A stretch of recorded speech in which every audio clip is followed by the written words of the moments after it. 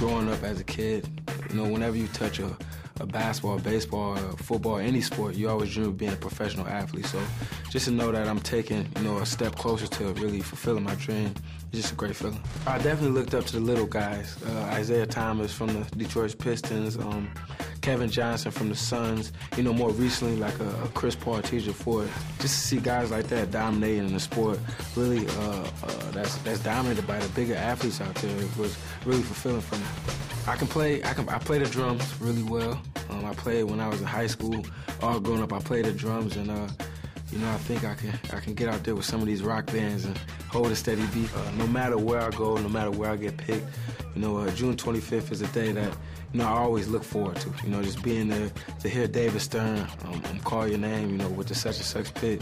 They picked Jonny Flynn for this team. It's just, you know, it's just going to be a lot of emotion. I don't know if I'm going to cry. I don't know what type of emotion it is, but it's just going to be a great day for me and my family.